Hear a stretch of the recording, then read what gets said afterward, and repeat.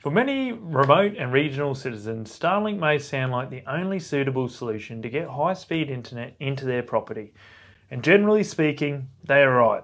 So Starlink is able to provide high-speed, low-latency internet to just about anywhere in Australia, provided there is clear line of sight to the sky. Bad luck if you live in a cave.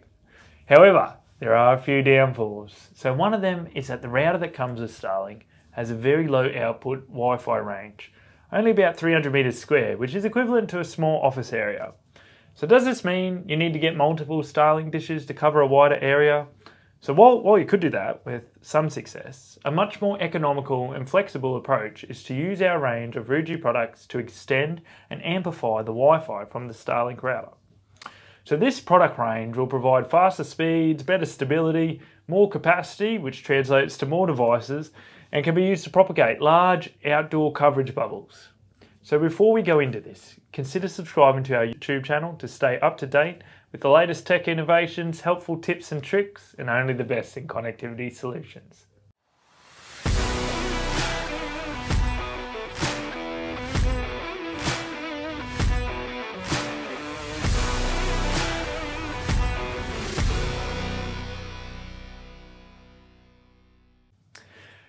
So there's two simple ways that we can extend and enhance your Wi-Fi experience when using Starlink. The first is through the use of an AP, which aims to increase output signal. The other is through the use of a mesh router, operating as a wireless repeater, which then provides a number of further extension and enhancement capabilities.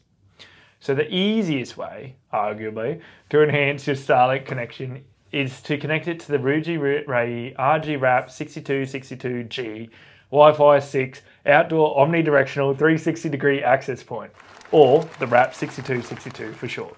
So how does it work? If you've been watching our previous videos, you should be familiar with Ruji's access point range.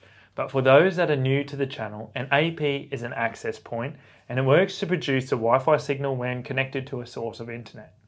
In its simplest format, you simply mount the Wrap 6262 on the roof. Existing TV antenna mounts are a great location for this and don't interfere at all with its performance. You then connect it to the Starlink Ethernet adapter, which is purchased separately from the Starlink website, and then follow the setup guide for the AP provided you're in the box, and voila! You'll generally see roughly about 100 meters plus worth of radius or Wi-Fi coverage and access. Another method of extending your coverage is through the EW3200 wireless mesh router, which is arguably just as easy as the former method, if not easier, so as it doesn't require any cabling.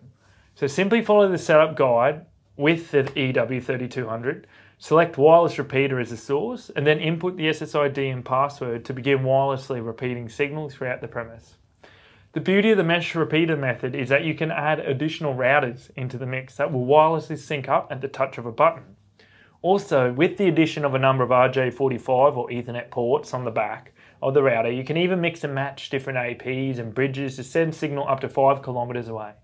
So both of these options are incredibly versatile and cost-effective ways to provide you and your family or operation with better connectivity.